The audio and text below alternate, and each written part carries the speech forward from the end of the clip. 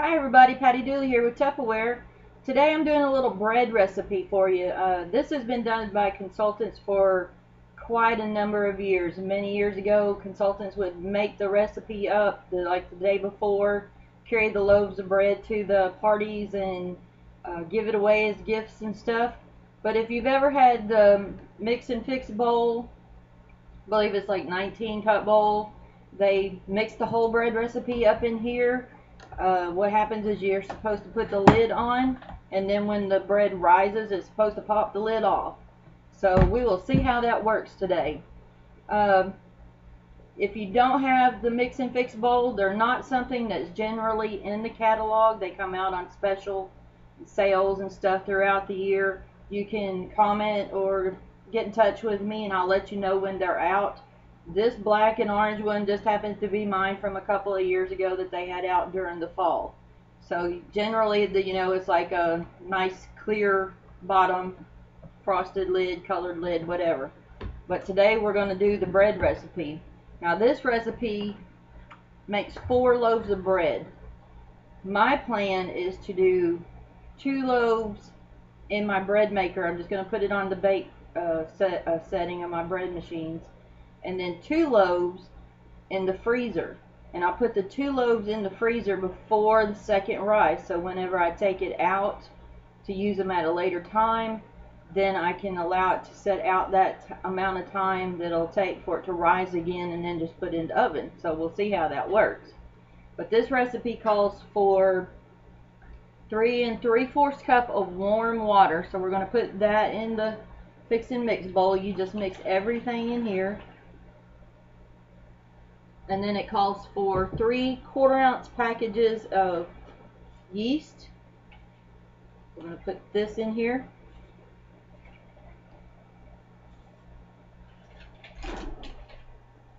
And then it calls for, let's see, 6 tablespoons of sugar. We're going to sprinkle that around in here. 5 teaspoons of salt. 2 eggs. And 6 tablespoons of butter. So we're going to pour all that in here. I'm just going to give it a little bit of stir before we pour in the flour. But now it calls for 10 cups of flour. First you're going to put 5 cups of flour in here and do it with the mixer, the handheld mixer. And then the second 5 cups of flour you'll do by hand. So I may speed the video up, I may just come back, cut, and then come back and show you what it's like, but we'll see.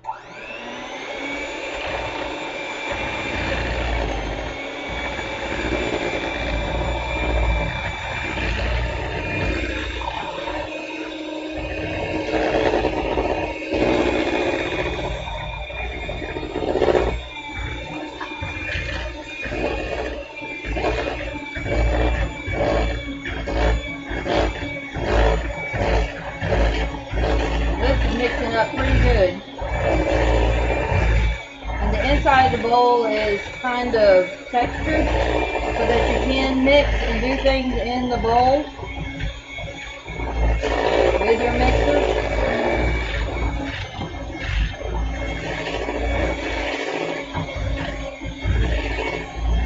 And already I can smell the yeast, and oh, it smells like heaven.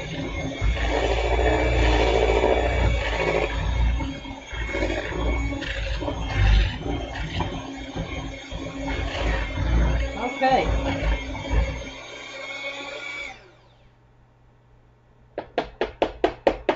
That looks pretty good there.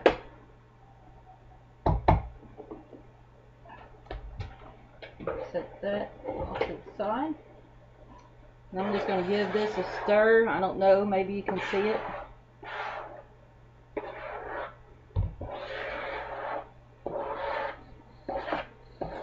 And then we're going to pour in the next 5 cups of flour. So this is going to get kind of stiff. I may have to do some by hand.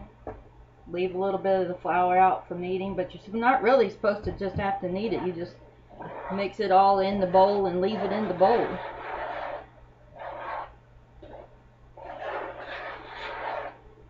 Mix in a little bit here at a time.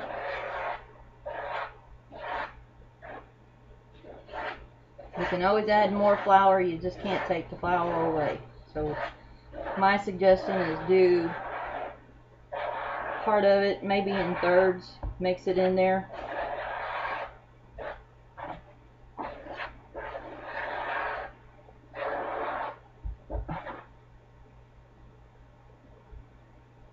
All I can say is I love the smell of yeast and making bread.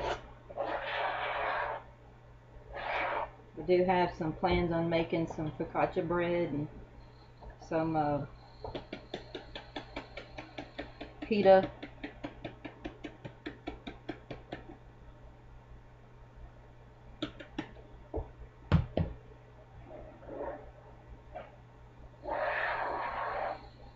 I may have to get into it with our hands here in a few minutes, but that'll be okay.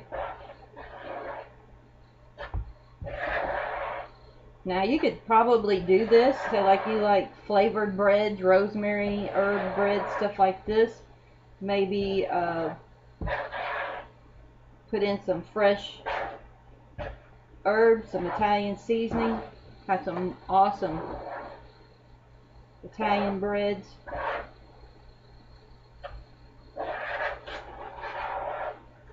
Maybe make some garlic bread. Maybe put in some crushed garlic or probably garlic powder. You can see how it's mixing up there. And this is the last part of our flour.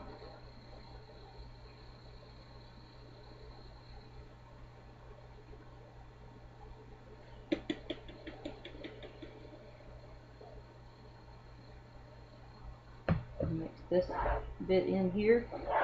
See how it goes. But we'll let it set. Once we get it done, we'll put the seal on top, and then we're going to let it set for about an hour, probably hour and a half. I think here I'm going to have to get into using my hands, getting a little stiff. And just pick that up and knead that flour in there. You don't want to be real hard with it. Make your bread tough if you over knead your bread. Use your fingers here in the bowl. Just lift it up and pick up some of that flour that's on the bottom with it.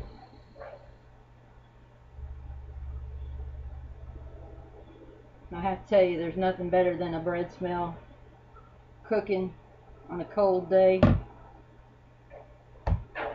in the oven or in your bread machine.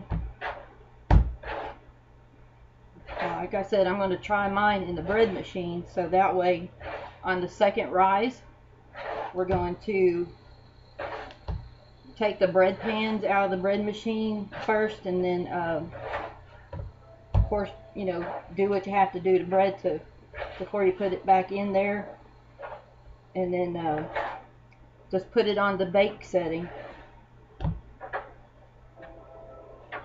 Okay, we've got almost all this flour kneaded in there. It's starting to get a little bit sticky again, but we'll see.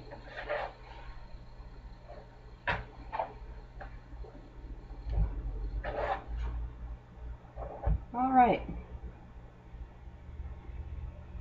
We will see how this goes. I'm going to put the seal on it, and then in about, maybe I'll have time to catch it as it pops the lid off. I'll try to keep a real close eye on it and see. But there's the dough in the bowl. We don't have to take it out and do anything else to it.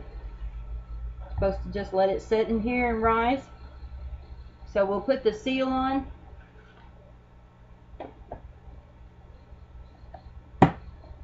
You hear that snap there? We'll burp it a little bit. And we'll come back later in about an hour and a half, hour and a half, and see how the seal has popped off the bowl. and then continue with our bread recipe. So you just stay tuned, and I will be back in just a little bit. Bye. Hi everybody, now I'm back with the mix and store bowl bread recipe. I did not catch it popping the lid, but I promise you it popped the lid. I was busy doing something else and wasn't really expecting it, and poof, it went off. And it's been just a little over an hour, so I'm going to lift the lid and let you look at it and see how much it has doubled in this bowl. That is, the whole bowl is just really almost completely filled, other than, you know, just around the edges. But it really did pop the lid. So what I'm going to do from here, I'm going to sprinkle a little flour out here on my counter. Dust my hands a little bit. And then I'm just going to punch down in the center and start bringing it in from the sides. Work it loose from the bowl. It's still just a tad bit sticky. And then we're going to dump it out onto the counter. I don't know if you can see, but it's a huge thing of bread. But we're going to just begin to pull it in some to you. You don't want to knead this a whole bunch. Like I said before, you will overwork the dough, and that's what gives it a rough texture. We just want to work some of the air back out a little bit until it's just not so sticky. Then I'm going to shape it into just, it's supposed to make 4 loaves, but I have one bread pan that does a 2-pound loaf and one that does a 1-pound loaf, and then I'm going to do one in the freezer. So I thought I would go ahead and just divide it up into thirds and see how that works. So we're going to cut this off here for one loaf, and then we're going to, I want probably the middle one to go in my 2-pound pan, and we're going to set this over here. Like I said, it's still a little bit sticky. Redust my hands here, but just maybe a little bit on the side so it's not so sticky. Like I said, I don't want to knead it too much to make the bread dough too tough. So what I'm going to do is I'm going to take this one here, because it's bigger than the other two. It's just sort of round it up, take my 2-pound bread pan, and then just set that down inside there. I haven't greased or anything. I really never grease my bread pans. But we're going to put it in here. That's the 2-pound. And then we're going to take this for the 1-pound bread pan. And I'm just going to set my bread machines to a bake setting on mine. And then I'm going to let it rise while it sets in there for another 40 minutes. And we're just going to set that one right down in here. So as you can see, that's the 1-pound. That's the 2-pound.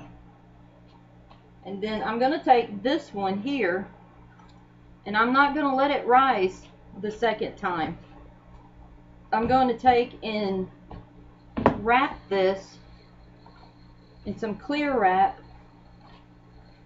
and then put it in the freezer. I'm going to shape it into a loaf or rectangle, and then put this in the freezer and mark it. And then whenever I get ready for some bread, say like maybe next week or something, I want to do another loaf of bread, put it in my thing, I can take it out, let it rise, put it in there, and then just cook it.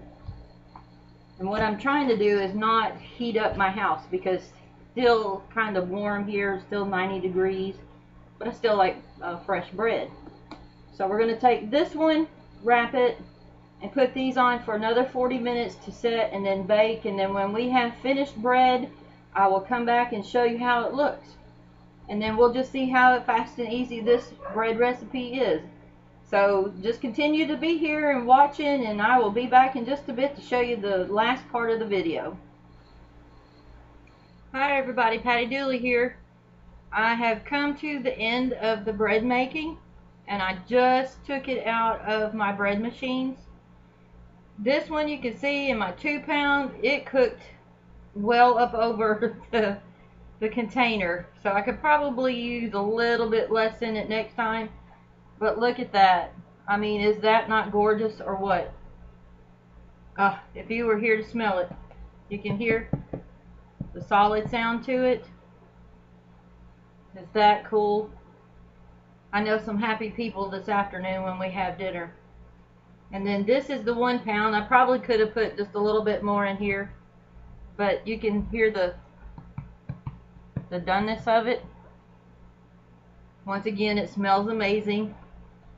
I have one that's in the freezer. Now, I don't know how that's going to turn out, but we will do it and see. Maybe next week I'll take it out and let it thaw in the bread machine and then try cooking it and doing a little video on that one. But tonight, we are going to have bread for dinner and probably some really good sandwiches tomorrow with the bread. So if you would like to know more about Tupperware and what we offer, like the Fix and Mix bowl, you know, any number of things that we offer, the stuff that I worked on this today, just contact me. I'll be happy to talk to you about it. If you'd like to, there goes my bread machine beeper, get with me on a party or something, you say, hey Patty, I've been watching your videos for a while now, and I would like to book a party. Just contact me. I'd be happy to get with you on that. Just comment below or email me, however you need to. And as always, anytime you watch my videos, if you will contact me for a current catalog and sales brochure, I will get one in the mail to you. So you guys have a great day, and I hope you enjoy trying the bread recipe. If you have questions about it, like I said, just contact me and I'll be glad to help you. Until next time, like, subscribe, and share. I would love for you to share my videos with others and have you come back time after time, because I'm going to be doing a lot more recipes. One I think I'll tell you about now is here in about a week. I will probably do one, or within the week, from Mediterranean deviled eggs. You won't want to miss that one. And how are we going to do the eggs? In the Smart Steamer. So subscribe and see what other videos I come up with. You have a great day. Bye.